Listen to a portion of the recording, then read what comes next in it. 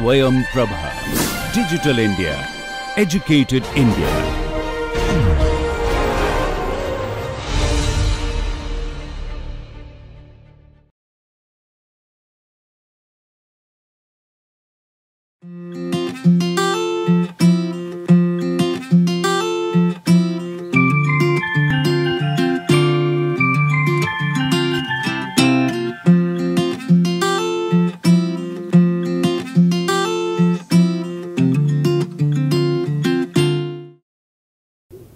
So we are considering the fluid flow equations for gas dynamic flows, and previous classes we looked at general integral and differential forms of these equations. Now let us become more specific and look at a particular assumption that is very often used to understand gas dynamic flows, and it is quite useful, which is the quasi-1D assumption. So what does this quasi-1D assumption imply? Let us take for example flows in ducts or in long pipes. If you look at the distribution of the velocities, they have if you just move away from the entrance length, which is over here, which is where there is changes of the profile, but after the entrance length the velocity profile is more or less frozen into this particular shape. This is for a laminar profile, while for a turbulent case the profile will be more sharp and then having a more rounded off shape in the center. So now we can come up with an equivalent sort of profile or equivalent profile which has a constant velocity, or the flow property is constant across the entire cross section of the duct. So in order to do that, the principles that we use are still the same, that all conservations should be followed. So this is the one dimensional profile having a constant velocity v. Okay. Now if you look at the shapes for the laminar profile and the turbulent profile, you see that turbulent profile more or less approximates this constant property across the duct, while for laminar profile the variation is quite significant. So this is a simplification that can be used in order to understand how the flow behaves in many different scenarios. So there are many different things that can change in a compressible flow. Like you have changes in the duct area, or you could have certain heat being added to the flow, or you could have that there is a force of friction which is always present in these flows. So this quasi-1D assumption, where you say that flow variables are uniform across every cross section.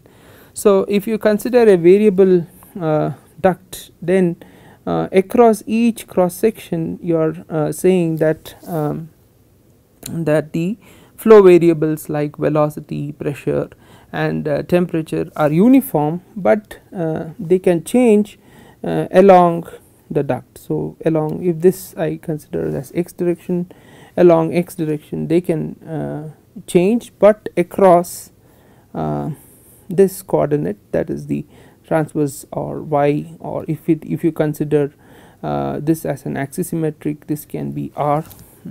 So along those coordinates the flow variables are constant. This is a particular assumption which is the quasi-1D assumption, and it is quite reasonably close to turbulent flows, because their real actual velocity profiles have similar nature, and it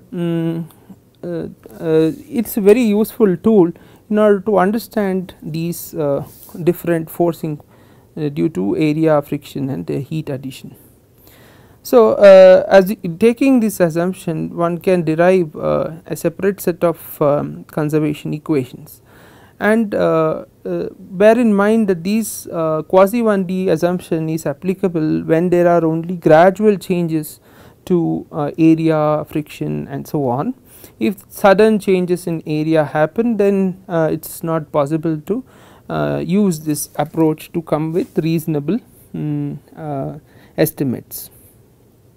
So, let us take the integral form of the mass conservation equation. We are considering only steady flows, because of that this term is 0, and that is due to the unsteady term, and we have only the flux term across the control surface, that is rho v and NdA, that is v dot NdA, and now the velocity is considered to be uniform across the cross section.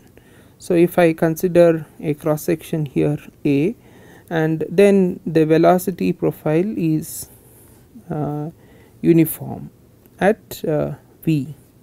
So, then this is nothing but this integration directly gives us so is density, not just velocity, density, temperature, pressure, they are considered to be uniform across the cross section.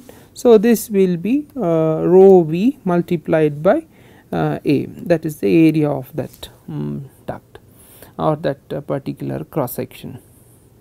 So, then if we consider two such cross sections, then this statement of mass conservation implies rho 1 v 1 or rho v a is constant, or rho 1 v 1 a 1 equal to rho 2 v 2 a 2.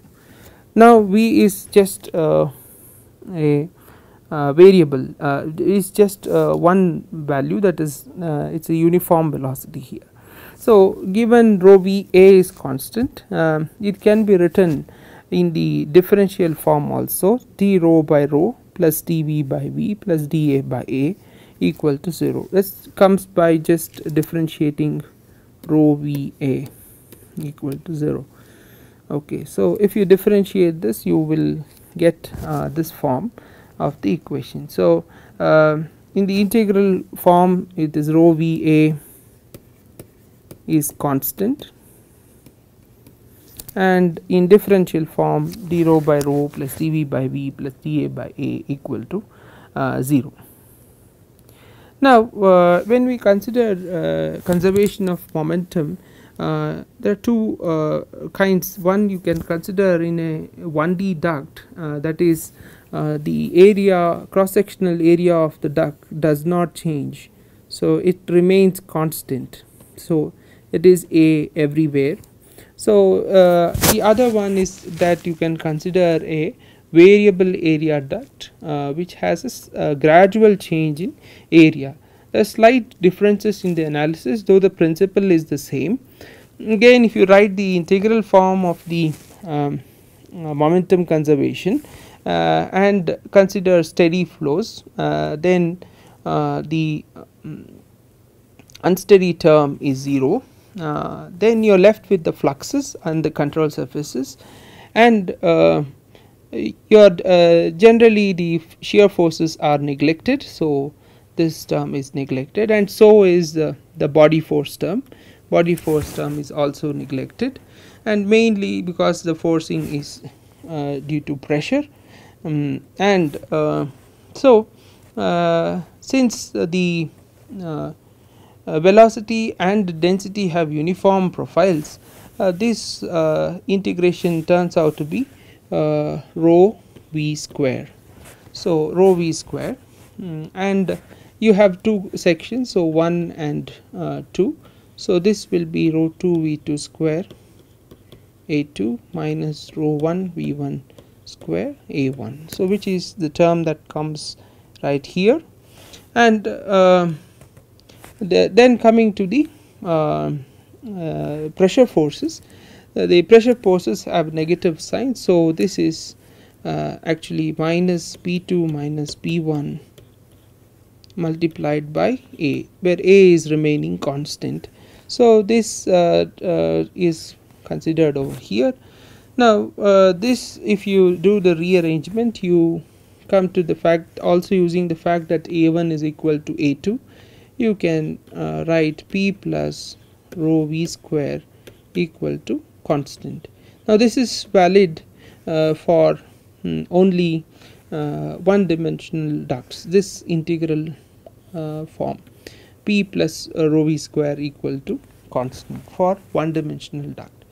But when you come to ducts which are quasi 1D, that means there is a gradual change in area, then when you consider this momentum equation, it has to be considered carefully by considering the area change also, because now when you consider the pressure forces in the 1D case, since pressure is uniform, the integral of pressure over the lateral surface will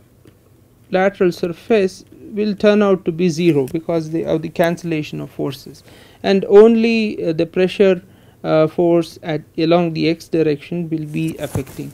But in variable area ducts which have gradual changes in area, then you see that there is a component of the pressure force, that varying pressure force along the wall or along the lateral surface, that will appear along the x direction. It is we can get that particular force also. So this has to be considered a little bit more carefully.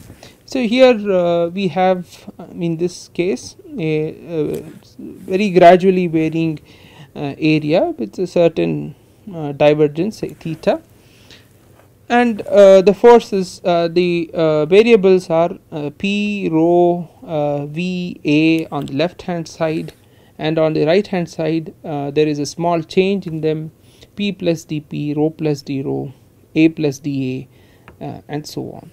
This force is due to gravity, body force, that is F5. Okay, so now let us consider this. So this has to be considered now. Now the integration can be performed because you are considering uniform variables. So you have on the left hand side this nothing but integral of rho v dot n dA. So this is rho v square multiplied by A, which can also be written as m dot into V, that where m dot is constant. So that's how this term comes about. M dot is V plus dV minus, that is the left hand side, which is rho A V dV. Okay, so now coming to the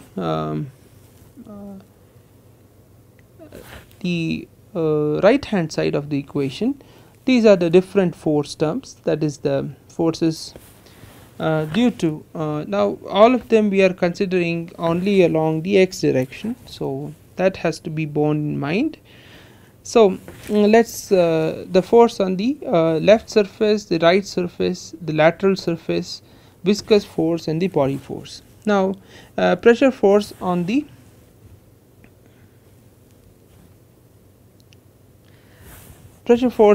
left surface, so this is pressure force on the left surface, which is PA, P multiplied by A, so this has to be L, and while on the pressure force on the right surface is P plus dP multiplied by A plus dA.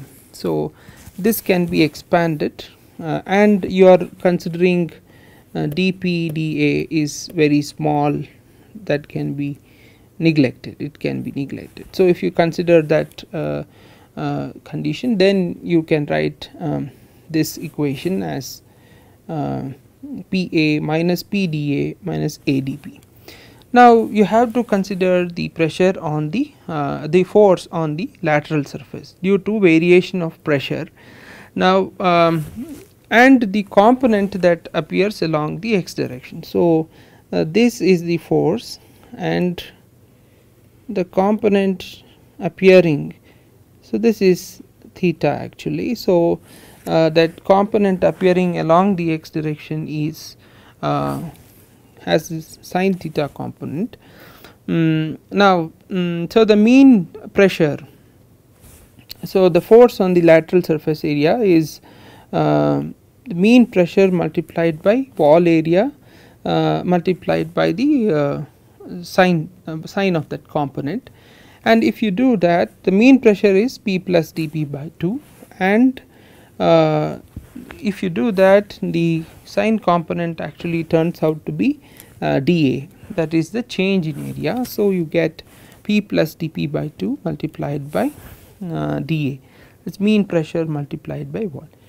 Now, the viscous force is the shear stress along the wall multiplied by the perimetral area, which is you can look at these, and if this is dl, this is dl cos theta, it is along the x direction.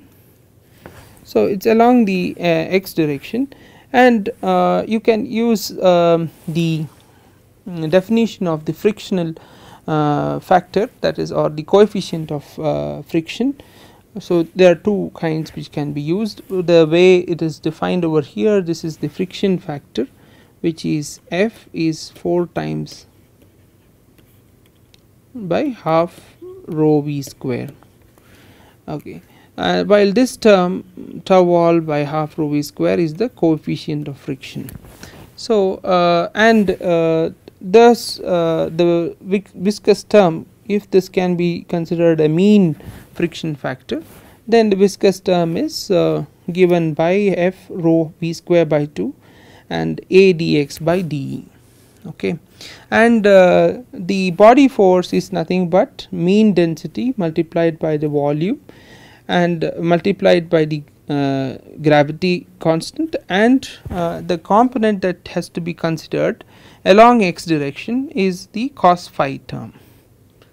So, once that is done, then you will get g dl cos phi, which is here. Okay, this is the component along the x direction, and dl cos phi is actually dz. So, you get rho a g dz. Now, you can finally sum everything up. So, once you sum up everything, then you are left with this equation. So, and you can divide throughout by rho a v. So, once you divide everything by rho a, that is this term, then you get dP by rho plus v dV plus f v square by 2 dx by dE plus g dz equal to 0. So, if you neglect body and viscous forces, then what we get is dP by rho plus v dV equal to 0. This is the Euler's equation. So, now we see that for a quasi 1D duct, the final equation is of this form, and when you are considering quasi 1D ducts, you have to be really careful with the analysis and should consider the lateral forces also.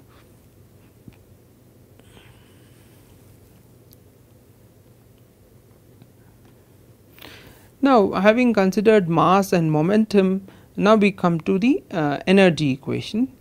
Now, when we look at this energy equation, again we are considering steady flows. So, for steady flow energy equation, you have h plus v square by 2 plus gz, h is the enthalpy, and on the right hand side you have net heat added to the system and work done by the system. Okay. So, now you can, this is the total energy is h1 plus v1 square by 2 plus gz. That is, now since all parameters are constant, you get rho VA, that integral, multiplied by h plus v square by 2 plus gz. This will be the integral across two surfaces, so going from 1 to 2. So this is the integral. So this is nothing but mass flow rate m dot, and this is the total energy h plus v square by 2 plus gz.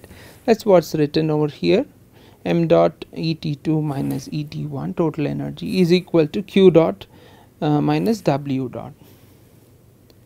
So now this has been expanded, and you can write this in terms of enthalpy. So this is the final equation that you get after integrating, q dot plus w dot. This can be differentiated also, and this is the rate at which the heat is added and rate at which work is done, and dH plus dV square by 2 plus g dz. So if you look at all the quasi-1D relations, you have in the integral form the mass flow rate, total mass flow rate through the system remains constant, that is rho UA equal to rho VA equal to constant. If you differentiate it, you get d rho by rho plus dV by V plus dA by A equal to 0.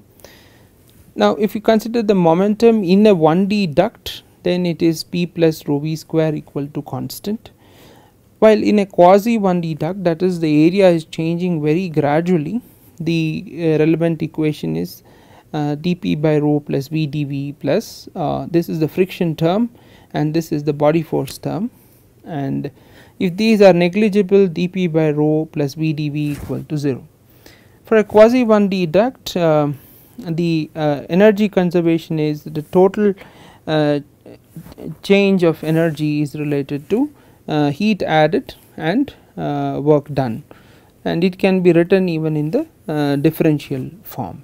So now having considered this quasi 1D relations, is a very useful assumption to make that the flow variables are constant across every cross section, and then we can see how if there is a variation of area or if there is a heat addition or if there is friction, how it affects the various flow parameters, and that is what we would be doing in further classes. Immediately in the next class we will apply the 1D relations to look at how to see the speed of sound, how we can estimate the speed of sound. It will be a sort of application of these material that we have just covered. At the same time we will also get to know how we can estimate speed of sound.